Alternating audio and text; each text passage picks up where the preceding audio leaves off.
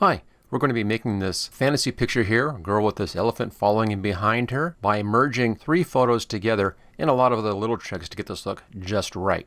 And we'll start off up here with this background image, and we then have this girl picture right here, and here's that elephant. So you have all those three pieces. Now you can get these images if you want to. There's a download link for that in the description, and you can then download these all to work along with this project if you want to.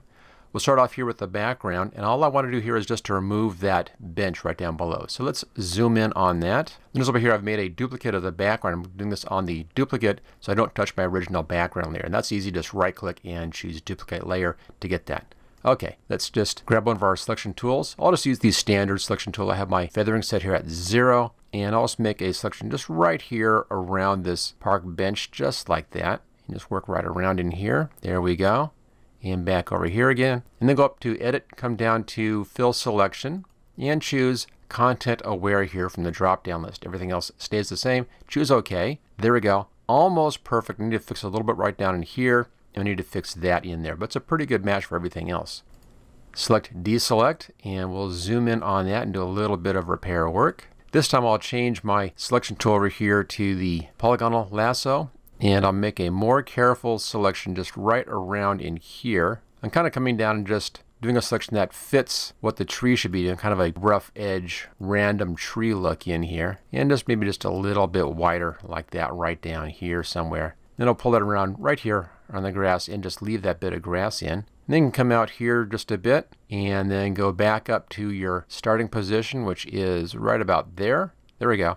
So there's our selection. Now in here I'll be doing some clone stamp. I just want to clone stamp from up here a bit and from over in here a little bit. Grab our clone stamp tool. That brush size is pretty big. I'll work my brush size down a bit. It's a soft edge brush, and that's pretty good. There's a brush size. Now to use this tool, you go over here and you hold Alt key and click, and that selects that area. You can see it right there. I can then pull that down and actually paint that right on top of my other area down below, and this allows us to bring some of that coloration in. I'm just going to follow along, and that's pretty good. Let's do one more of those. Alt click and come down here. And I think right over here a bit of this dark stuff and put a bit of that just right in here like that. And that should work out pretty well. Now for this bit over here, I'm just going to invert that selection. So select inverse. The outside part now is selected. And for this, let's go over here and just grab just outside here, right here, Alt, and click right here. And let's pull that in. I'll pull straight to the side like that, and that should work out just fine. There we go. That's fixed. Okay, select deselect, and let's go back here and zoom fit screen. That's just a spot right down there. So there we go, that's all taken care of. Okay, our background is now finished. Let's now bring in our other images. And we'll start by floating this image here. Just pull the tab down like that. And if you don't have floating windows, go up to the edit menu, come down to preferences and general. And this line right here, allow floating documents. Make sure that's checked. Choose OK, and it's now floating. And the reason for this is I can grab the background, just drag it into my other image like that, and that transfers that in as a new layer. Really easy. Okay, she's a bit too large. You see here in the corners we have these control handles. If you don't see those, just use the Control T keyword shortcut, and you'll see those. I'm going to pull that down until we get her down to about the right size. We can readjust her size a little bit later if we want to, but I think right about here is pretty good. Just eyeballing that, so she's about the same height as this bunch of leaves right over here. Choose OK. Okay, we now need to remove the background on her. I'm going to put her right in the middle, and let's hide that background so it has something to work with. Let's try the subject select. It sometimes works, sometimes doesn't. We'll see how well it does here. Select and subject. Let that figure it out. Okay, not bad, not great, but we can fix that. Now it's just a selection, so let's convert this into a layer mask. Up here, click on the layer mask button. It's now a layer mask. We can now see where things have gotten messed up. Let's zoom in on this. This should take care of most of our problems, but the back of the shoe here is missing. We can fix that. A little bit right here is kind of messed up. That's kind of messed up right down here. Most of the rest of the leg is okay. This side is okay. Bit of a problem right here. And if I'm pulling down here, I'm holding the space bar down for this. And we have this problem right in here. Need to fix that. And the back over here, and that bit of the hat right there. So there's a few problems on this, but I think we can fix all this stuff fairly quickly and easily here with just a few different tricks. First off, make sure you're on the layer mask side, and we need to repair this shoe. Now white shows, black hides. I have my foreground color here as white. Here's the paintbrush. Let's give this a decent size. I'm going to try 20 pixels and see what that looks like. That's pretty good. I'm just going to paint white right on the layer mask, and that shows that shoe again. Let's take it outside just a little ways. so we get the whole shoe in there. There we go. Okay, the whole shoe is showing again. And let's get the front of the shoe right here. I know I have some laces up in here, so let me bring those laces back in again so I can see those. Okay, that's fine. Make sure you get the back in here. That looks pretty good. There's the back of the shoe. Okay, that's good. Now on the leg, let's just paint in that section again in here. We'll fix that. So that repairs that. Hold the space bar down and let's pull this around. And so we can do up in here. There's a little bit on the hat right here. I need to just kind of firm that up right there again with that same color. Coming down the back, we have this little bit right there. So this one, we can fix that fairly easily here just by painting on that with black. I'll reverse our colors, bring our brush size down. Let's try 5 pixels. There it is. And we can zoom in on that. There we go. Back to our paintbrush. It's a hard edge brush. I'm just going to brush right against the edge. I'm painting black onto the layer mask and then just painting that out. There we go. Okay, that's fine. Let's go over here to the other side. Same thing for the shoe. I'm just going to paint on the layer mask and paint out that little bit of a section. This is for the easy stuff in here. Just that back edge right there. Okay. Now it's a bit more difficult on this stuff around here. There's a lot more to do. Spacebar, let's move it over to here. This time I'll grab the polygonal lasso tool. I'll start down here at the heel and then just come in and carefully place points like this. Now don't click too fast or your selection will collapse. So just work your way around like this and we'll make a selection clear around the laces and everything this way. And we'll then use that to paint in and clean this up. And right around here, a couple little spots like that. And then over into here and down. And this will be pretty small on the finished image, so if you're a little bit off here, it's really not going to show. Okay, work our way around here, and let's get this lace in right here. There we go. Now I'm just coming in right along kind of that fuzzy edge, right in the middle of the fuzzy edge right there, and just making a nice careful selection. And we'll use that as a protection, so we can then use the paintbrush to come in and clean out all that stuff from the background.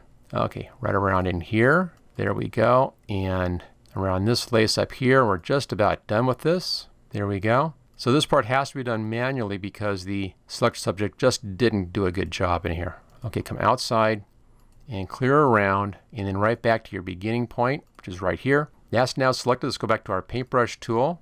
I want to hide, so that's a black color. That's all fine. And then just come in here and quickly paint right against that. Now the reason I'm doing it this way is because it's easier to control that pointer, making that selection, than it is to control your brush. So this will give you a much cleaner result. And just paint out all the stuff you don't want. And this is just painting black right on the layer mask. We'll do this step clear around our figure. There we go, it's good. Control D to deselect that. Shoe is fine. We'll get the back of that leg as a last step in here, but first I'm going to go up here, hold the space bar down. You can then move your whole image around. And let's do the same trick right in here. So back to the polygonal lasso tool, and I'll start right here on the hat, and let's just come right around the hat, just like that. And again, exact same trick as before. We're just going to paint out that section in there. It doesn't need to be perfectly perfect in here. Again, it's pretty small, and the flowers are going to blend into the background a little bit. So again, you can be just a little bit looser through this section, and it's going to look just fine. Okay, up around here, this little flower, other little flower over there, and then our selection will be made. Can leave some of that in. There we go, right around here. Right down here, I'll leave a bit of that shadow in right there, and then out and around. Back to your starting point. There it is. Back to the paintbrush, and let's quickly paint that out right along that edge. There it is. And get the rest of this stuff in here cleaned out. So that fixes that whole section. This is the old way of doing this, and before I would do this for the whole figure, but this is a lot faster, letting Photoshop Elements come in and do a lot of that work for us. That looks okay here. We can do the exact same trick back here for the stuff off of the hat. Now let's come right up here to the top, and let's get some of these little wispy type things coming off of our hat in here, little ribbony type things. And then clear down here. Let's catch that one right down there, around the bottom, and then up to here again. Now in here there's a couple of interior spots we need to get, so I'll show you how that is done in just a second. I think this one comes clear down to here. So I'll do it like that, around this part of the hat, and around the hair right there. And outside, back to our starting point, and I want to add in this little bit right in here and a couple of little spots right down here. So let's come down to the options and choose add, and make another selection right inside here, just like that. That adds that to our selection. There it is. And then let's come down here. I'm going to get this little triangle bit right here. There we go. And this little bit right down in here. And back to our starting point. Okay, there we go. Back to the paintbrush, And let's just paint right along that selection. See how easy this is when you have these real complicated areas to make a protection selection like that first. Okay, now for this little bit right here, I'm going to reverse this, select inverse, and I'll change my colors to white and foreground, and then I'll paint right down here and get that little bit. I could kind of barely see that before, so that brings that in. Okay, same thing, select, deselect, that's good. Let's zoom back to fit screen. Everything's fine except for the front of this toe here and that bit in the leg. Let's check the front of the toe. A little bit here, bit down here. I think we're actually pretty much okay. Let's just do this by hand. This should be a fast one without doing any fancy selections. I have my white, which shows, and I'll paint in here. Let's see if we can find the front of that shoe. The bottom's okay. That's good. Let's just reverse our colors, and I'll just hand paint that. That's an easy little bit here. Do the same thing right back here and do that by hand. There we go. A little bit on the back side here. A little bit of grass there is fine. That will just blend in with our picture. Okay, that's good. Now for the tricky part, and that's right up here. And we'll be doing a little bit of airbrushing in here, but I want to come down and fix a bit of the section here. Now, I still have this on white. Go over here to the white color. Come down right along that edge. This looked a little bit soft on that edge, and I was right. There we go. Okay, switch over to black for a little bit right around the edge here. And I'm just eyeballing this and just going carefully on that. There we go. Now I'm using a mouse, and notice how it's really pretty smooth on that, and that's because I'm using a wrist rest with my mouse pad. It makes it much, much easier. Okay, now we need to do this bit here. We'll do this with a larger brush. That's a pretty good size right here, 25. I want this to be a soft brush. So click in here. Let's come down and find a nice soft brush at about 25. 27 will do. Soft edge brush. Now, I'm going to grab the eyedropper tool, and let's get some of this color right in here. So let's go over here to the image side, double click on that. There's our image side light blue outline. Again, right down here, right in this section here, just grab some of that. There's that color. Back to our paintbrush, and then come out here. And I'm just going to basically airbrush in a little bit like that until I have that bit gone. And that's pretty good right there. Okay, now let's go back to our eyedropper tool. Let's grab a little bit right down here, a bit darker area right there. Back to our brush. Same thing, come out and then kind of work your way in a little bit. I'm going to go a little larger on my brush size here. Bit of a softer edge, just like that. And that finishes that up. Let's now go back to fit on screen. And girl's finished. Let's show our background again. There we go. Notice how that one shoe just blends into the ground. That's fine. Let's make sure we're still on our correct layer up here.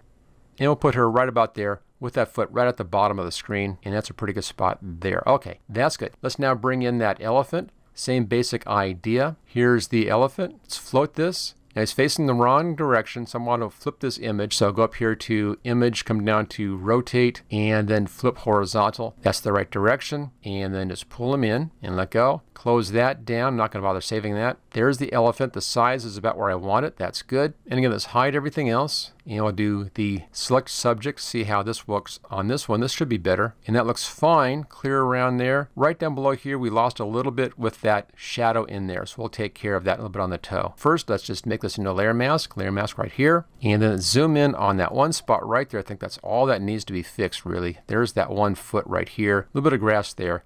A bit of a toe right here. Okay, back to our paintbrush tool. Make sure you're on the layer mask side. Black hides and white shows. So I'm just going to get a larger brush this time, maybe 15 pixels. There it is. And then just come in. It's a bit too soft right here. So let's change this to a hard edge brush. I'll just roll up here and grab 13 is good. Hard edge brush, and just brush out that shadow right in there. There we go. And along the front side of this foot right here, and get rid of that bit. Okay, that's fixed. Reverse our colors. And a little bit of this toe right there, which I know is missing. Okay, there we go. This time that worked out pretty well. Go back to fit on screen. So, okay, let's show everything else. There's our elephant. Let's get the elephant down into position right about here. Put the foot at the bottom of the screen again. Let's now work on fitting these images better into the picture by adjusting our colors and values. The elephant's a bit more work, so let's get the girl out of the way. Just a couple things here. I want to color balance and fit our background better, and also increase the contrast just a little bit. So we'll do that with a couple of adjustment layers. So we'll start off here with layer, come down to new adjustment layer, and let's do a photo filter where it says use previous layer. Check that, choose OK, and here we go. Now I'm using the warming filter 85. That's the correct one, and I want it a bit warmer than this. I'm just going to type in a number here. You can actually just type in like that. Hit the enter key. She now blends in better with our colors. So that takes care of the coloration. Let's now increase her contrast a little bit in here. Same thing, layer, come down to adjustment layer. This time let's use levels. Same thing, check that checkbox, choose OK. Now on the left side, this is the dark, so we pull this in, that makes the darks darker, and that increases our contrast a bit as well. We don't need to increase the whites, they're fine. So on the left hand side, I'm going to change this one here to 21. That's what I used before. It looks good. Let's just move our mid-tone control here to a 0.86, and I think that matches into our scene nicely. Just a little bit of levels control. Let's now go over to the elephant. Now the first thing I want on the elephant is to bring in some shadowing from our leaves up here. So let's do our shadowing layer first on this. So come down to our background copy layer right here, and then take any selection tool. I'll just use the regular old lasso tool, and I'll do a lasso right around some of the leaves right in here. Just a little thing, just like that, just a little selection in here. Let's take this to a new layer. So it's layer, new, via copy. There we go. Now take this new layer and move it above the elephant layer. Just drag it up to the very top above the elephant layer. I'll hide that background so you can see that. There it is. Back to our move tool.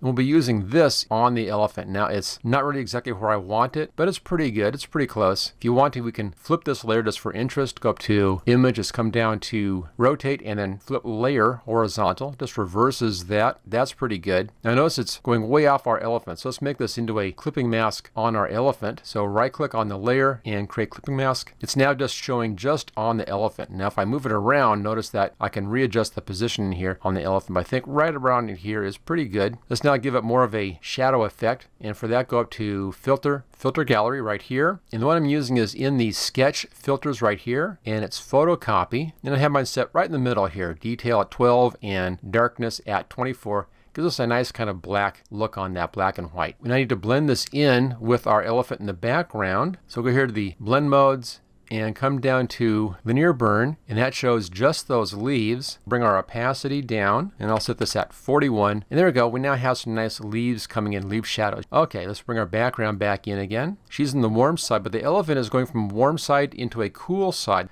We need that same kind of an effect in here on the elephant. Let's go back down here to the elephant layer, and I'll go back up to layer, come down to new fill layer. This time we'll do a gradient in here. Make sure this is still checked. Choose OK. It should be. Now here's first set the angle to 0, and then click on the gradient. You want to have a custom gradient right down below here. So we'll start off left hand side, click on that color stop right here, click into the color.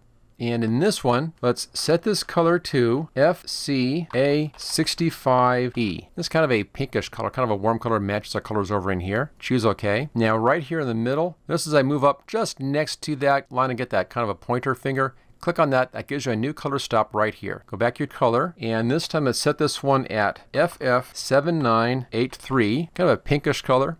It's a midway color between our two colors. There we are. Let's go over here, right hand side. Before you do that, go over here, click on this top one. This is our opacity. Let's change the opacity here to 100%. And come down, click on our bottom color stop right here. Click on the color again. And this time, let's do 045482. It's kind of a nice bluish color. Choose OK. There's our new gradient. And choose OK and OK. And there's that coloration on the elephant. Now I need to blend this in with our elephant layer. So back up here to the blend modes. This time come down to soft light, and that puts that coloration right there into the elephant. Now it looks pretty good. There's our basic coloration shift. I want to have more blue at the right hand side, so we'll do this with a secondary layer. Let's go up here to layer, come down to new adjustment layer. Let's go back to our photo filter in here. Again, make sure that check mark is checked, choose OK. And this time come down, and we're going to be using a cooling filter, 82, which is a good match for that coloration right over here. Here's our cooling filter. Let's change the density here to 82. So it's a real strong blue right now, and close that down. Let's now bring the opacity down on this one a bit. I'll have my opacity up here set to 37%, so it's not quite as strong, and I want it just over here on the back side of the elephant. So for that, we have our layer mask right here. We're on our layer mask side, as you can see.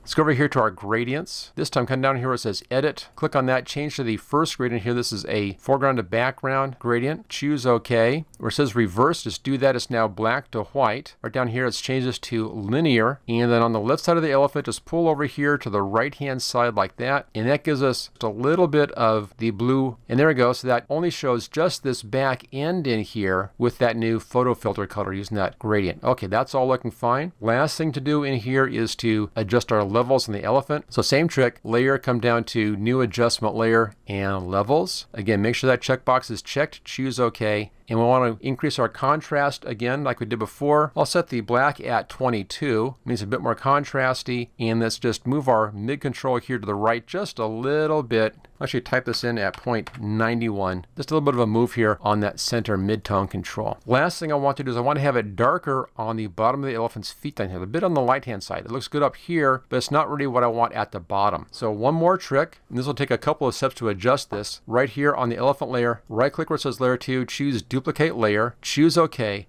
Now as soon as you do that, all of these adjustment layers get messed up. We'll fix that in just a second. So take this layer, pull it clear to the top like that, hide that layer, and then down here, we'll fix all these. Click on the gradient fill, right click and create clipping mask. Photo filter, right click, create clipping mask. Levels, right click, create clipping mask. And then layer 3 up here, this is our shadows, right click and create clipping mask. They all now fit back in as they should be. And we have this copy of our elephant sitting up here on top. Now this time, we're going to blend this in with our elephant. So let's click on that elephant layer. Now I want to get rid of this layer mask in here.